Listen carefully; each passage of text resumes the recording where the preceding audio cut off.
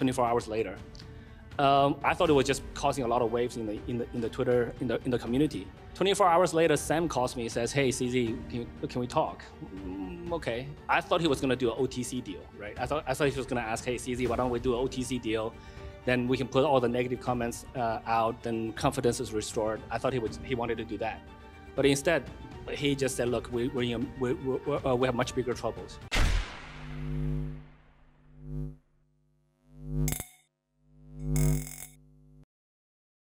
Hey guys, welcome back to the Library of Wealth.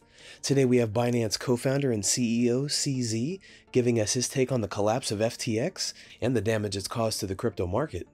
CZ outlines what ultimately led to FTX filing for bankruptcy and what effect it's had on the confidence and credibility in the industry.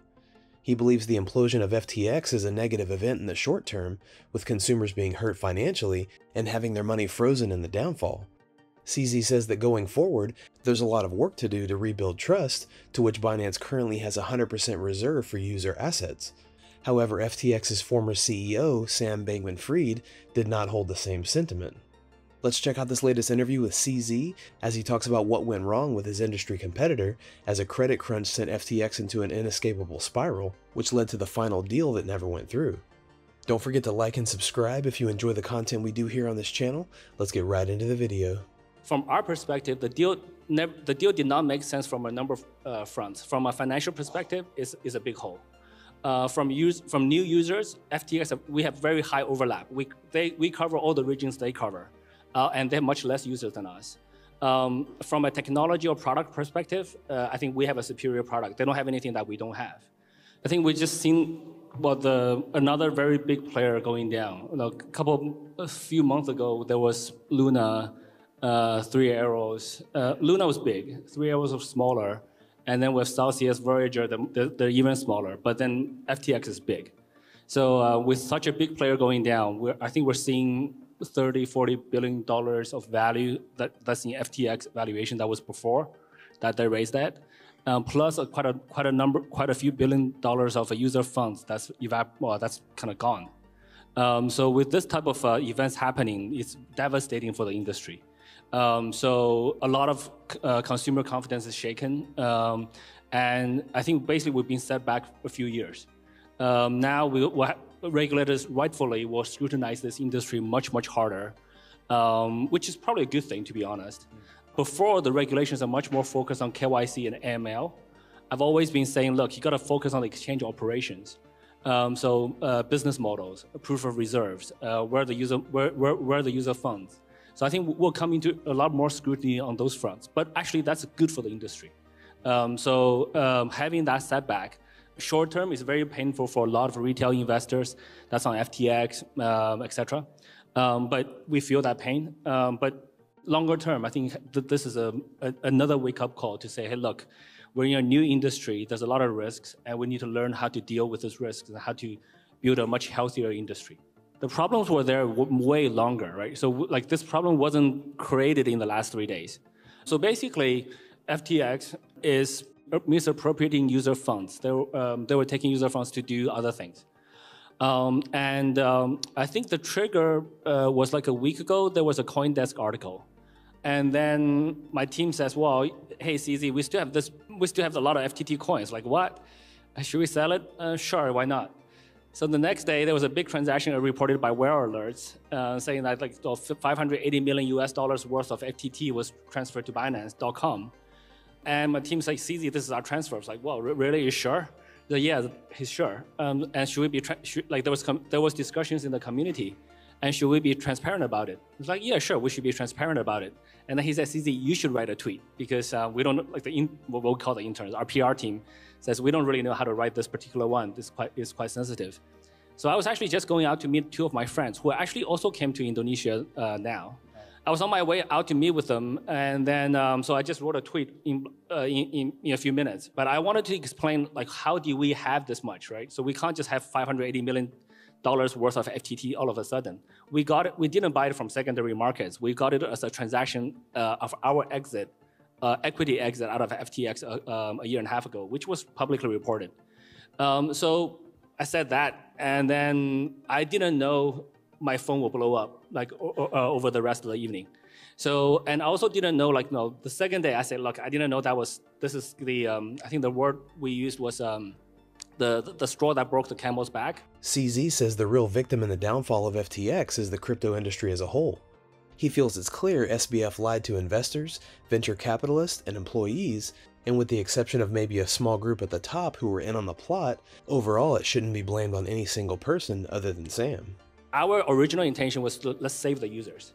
But then the news of misappropriating user funds and especially US regulatory agencies' investigations, we're like, okay, we can't touch that anymore. So, and then we said, look, and then as soon as I understood we couldn't touch it anymore, I said, let's make that announcement as quickly as possible because we don't want to do a slow no.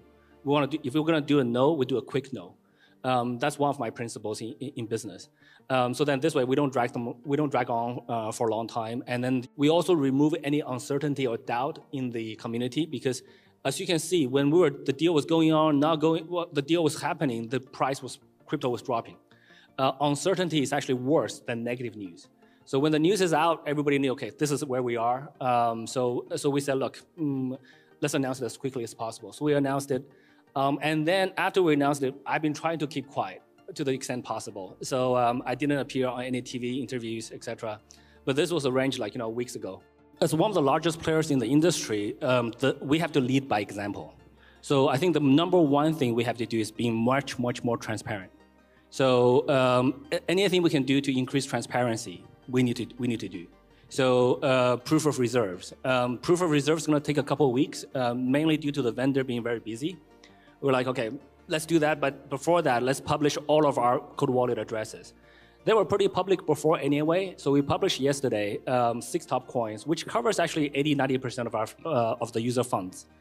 So now people can see on one page which addresses are the cold wallets, and anything that we can do to improve transparency. And I think we also want to educate regulators all around the world. How do you do audits on crypto exchanges?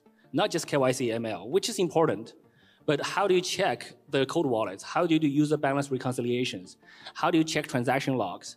How do you use on-chain monitoring tools to do this? So all of these things we do internally. We do real-time reconciliations across multiple aspects so that we can try to, and if any balance goes off, we get alerted in real time. So should we make those kind of systems public? I think all of these things we need to do as an industry, which actually, on the long term, I think will make the industry much healthier. So regulators, good or bad, needed or not needed, and how should it play a role?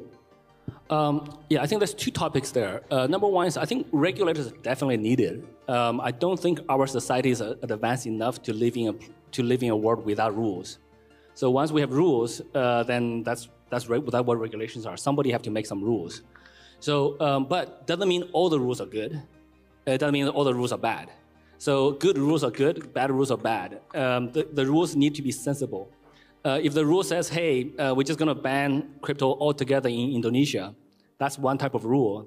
I think that's obviously going to be bad. If we say anything goes, that's also not so good in general. There will be a lot of scammers, a lot of guys doing business in a bad way and cause a lot of damage. So we need to find the balance. CZ admitted that he had intended to explore a lifeline for FTX in the interest of affected users, but due diligence carried out after signing a letter of intent quickly highlighted bigger problems than Binance had imagined. A couple days later, the deal was subsequently scrapped, and FTX filed for Chapter 11 bankruptcy, sending shockwaves through the cryptocurrency and wider financial ecosystem. Looking ahead, CZ says, even given the size of the FTX debacle, the industry should survive, if not thrive. With Bitcoin price suppression ongoing in light of the FTX crash, an already bearish trend has only strengthened. However, many crypto analysts believe that Bitcoin's ability to hold current price levels in the face of a major black swan event show that the popular cryptocurrency is conveying strength. What do you think about Binance CEO CZ's take on the collapse of FTX and where the crypto market is headed next? Comment down below. Don't forget to like and subscribe. This is Library of Wealth. We'll see you in the next video.